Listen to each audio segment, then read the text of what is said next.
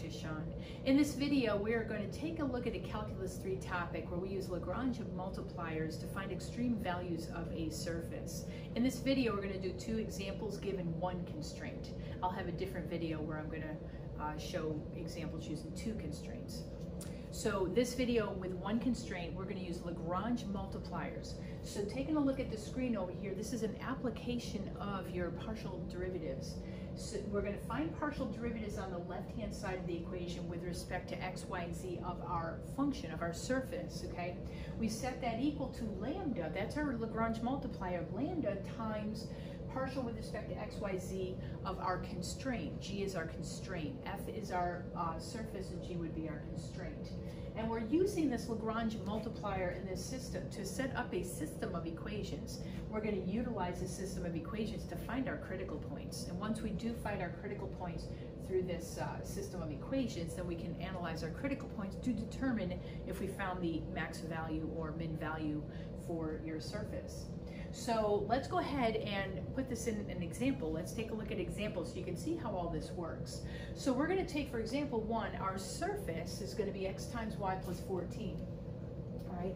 And our constraint x squared plus y squared equals 18. So we want to take a look at our surface within our constraint, okay? Within our constraint, and we want to see where the high and lowest point, maximum and minimum values within our constraint. So, and we're going to utilize our Lagrange multiplier to help us set up a system so we can find our critical points. So we only have two variables here. We don't have an x, y, and z. We only have two variables. So what do we want to do to start? Well, let's go ahead and set up our system. Our system says we're going to take the partial of the surface with respect to x, set that equal to lambda, times our partial with our constraint with respect to x. We're going to take the partial of our surface with respect to y, set that equal to lambda, times partial of our constraint with respect to y, and we have our constraint. Okay, we have our constraint to use, so we're going to utilize these three equations, solve the system to get our critical point, and then we'll analyze the critical points to see which one's maximum value. So let's do what this says. So we want to take the partial of our surface with respect to x. X is the variable, hold y constant, and when you do that here, you get y equals, okay, and we want to set that equal to lambda, and that's multiplied by the partial with respect to x of our surface. Take the partial of, so our constraint here, g, this is our constraint. So our constraint, make sure all the variables are to the left, your k value to the right, so you can see how the constraint's supposed to look with all the variables to the left, and then the k value to the right. When we take the partial with respect to x, it's 2 times x, all right?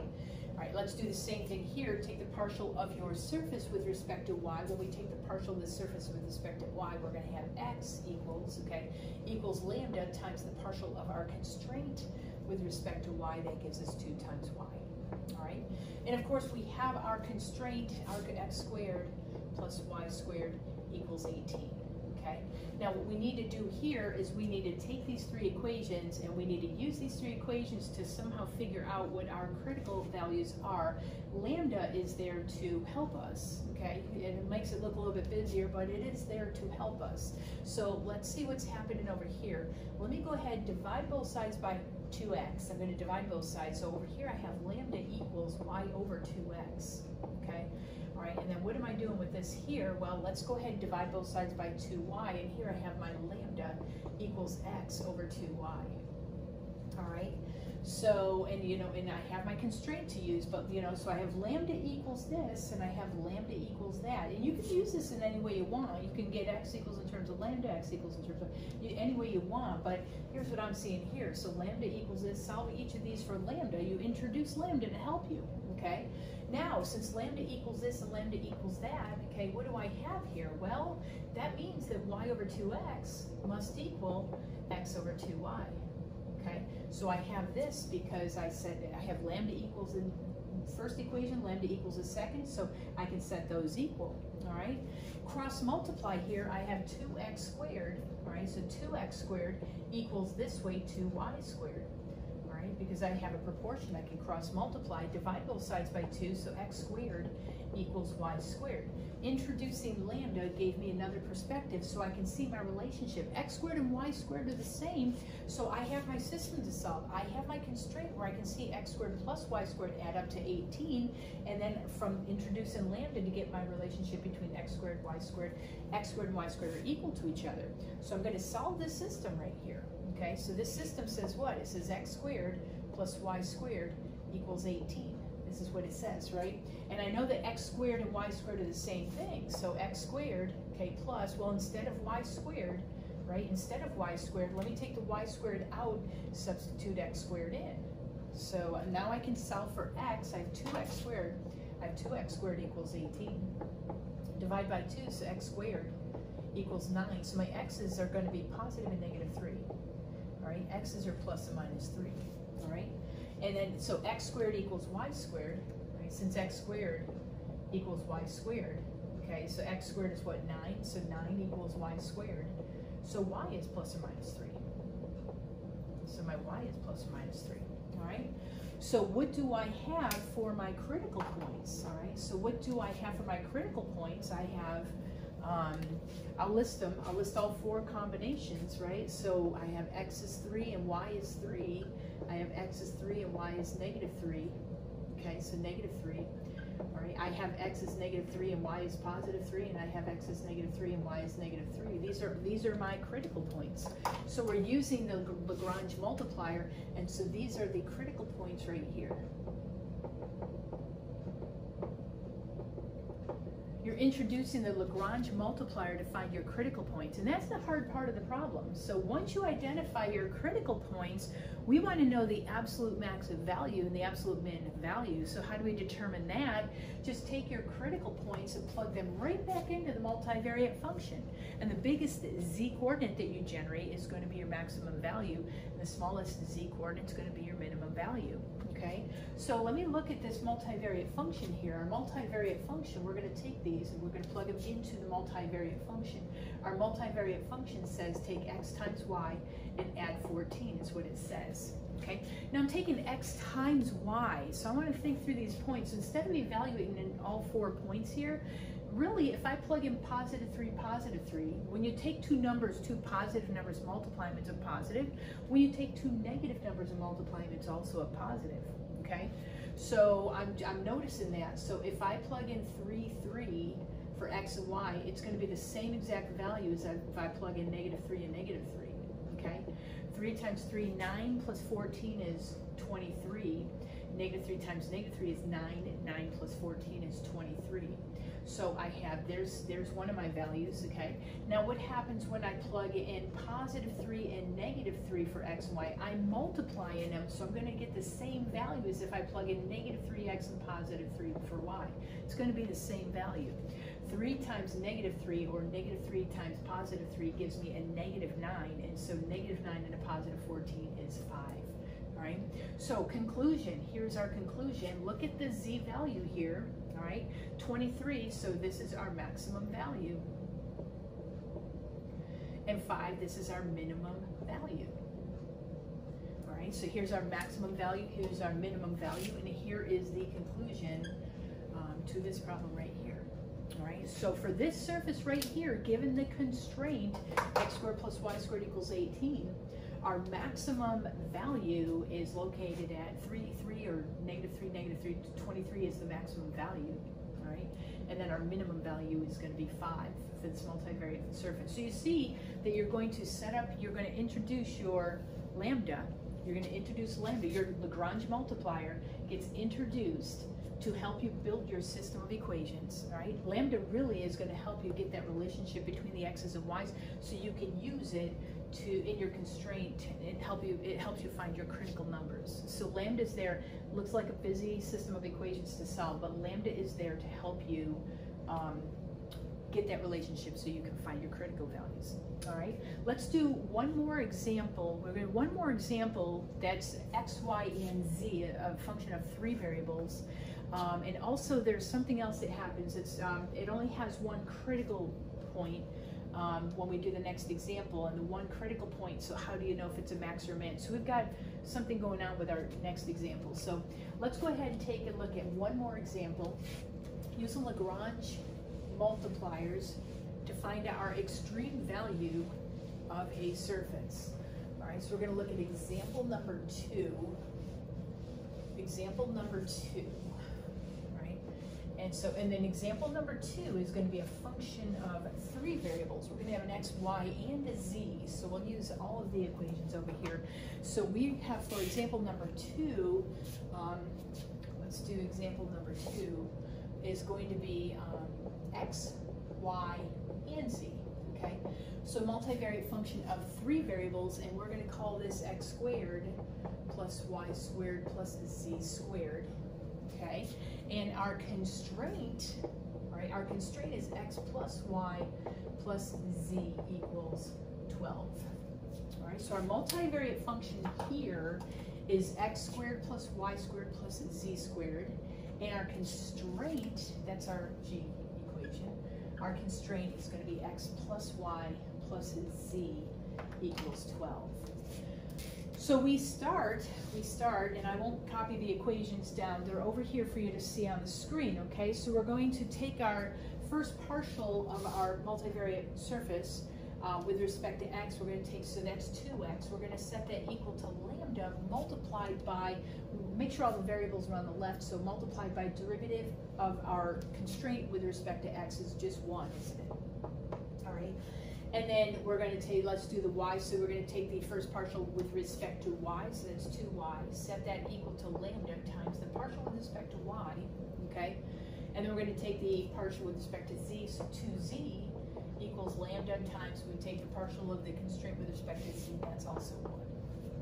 All right, so we have, what do we have here? We have lambda equals 2x, we have lambda equals 2y, and we have lambda equals 2z.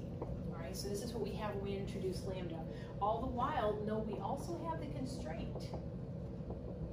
Okay, that's at our disposal to use as well. And the constraint says that the x plus y plus z all add up to 12.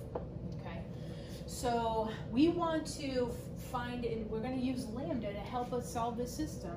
Okay, so because lambda equals this and this and that, we can set this and this and that equal. So 2x, set it equal to 2y, set it equal to 2z. They're all equal to each other. Since lambda equals each of the 3, you can divide every single term here by 2. So x equals y equals z. So this is one of our 2 equations. Lambda helps us generate the relationship between the x, y, z, and we're going to use the constraint as our other equation, and we're going to use this to try to solve the system.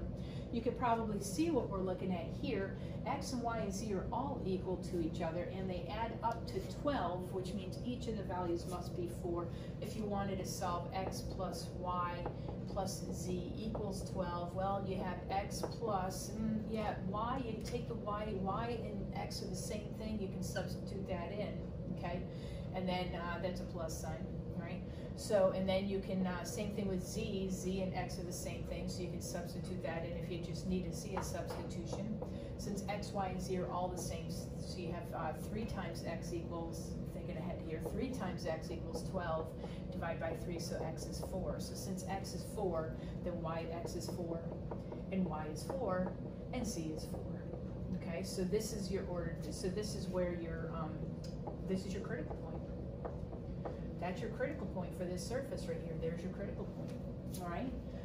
So what do we do at the critical point? We need to take the critical point and plug it into our multivariate function here, okay? So we're going to take this information here, we're going to take our multivariate function, plug in 4 for x and 4 for y and 4 for z, because we want to figure out what the value is. So it's going to be what? 4 squared plus 4 squared plus 4 squared, 16 plus 16 plus 16. So when we plug 4x, 4 for y, 4 for z into our multivariate function, we get 48, okay? So we have 48. Now, here's the catch, okay? The catch, okay, is this an extreme, is this an absolute maximum, or is this a minimum value? What did we find? Did we find a maximum or a minimum value? If you only have one critical point, you got to figure out which one it is, okay? Is it a maximum value or is it a minimum value? How do we figure out if it's a maximum or a minimum, okay? All right, what you need to do, so we need to determine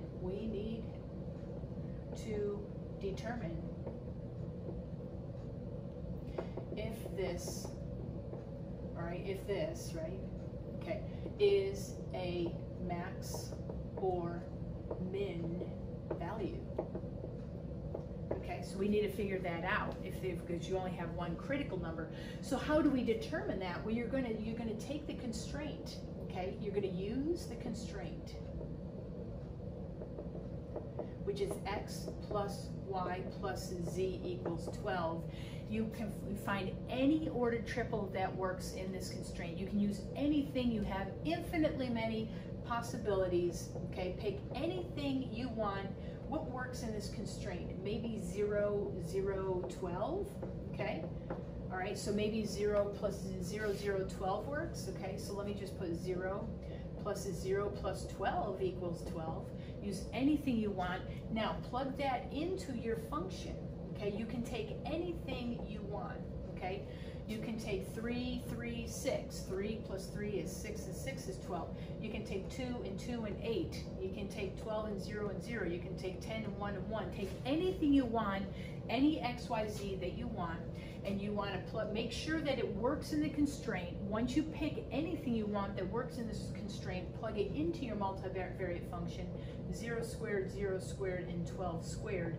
Well, that gives me 144, doesn't it? Okay, so because this value came out bigger than my value, all right, my value is a minimum value. It's a minimum value because I picked a test value and the value on my test value came out larger. So if your test value comes out larger, then you found a minimum, all right? And if your test value comes out smaller, you found a maximum value. And that's how this works, all right? So we're using Lagrange multipliers really to help us set up a system of equations that relates our x's and y's and z's so we can use it with the constraint to find our critical numbers. We're looking for our critical numbers, right? If you have more than one critical number, then you can classify, you can look at the output value to figure out if it's a maximum or a minimum value, okay? But if you only have one critical value, if you only have one critical number, if you only have one, well then you're going to have to use the constraint to figure and just find something that works in the constraint. You have infinitely many possibilities, right? So find something that works in the constraint, anything you want to, find something that works in the constraint.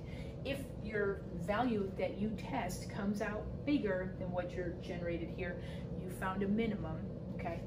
If your test value comes out smaller, then your critical number would be a maximum value. All right, so this is how Lagrange multipliers work with given one constraint. Hope this helps if you're working through this application of partial derivatives in your Calc 3 class. So if it does, I would appreciate if you hit the subscribe button. Would always appreciate that. So anyways, thank you for watching. Take care.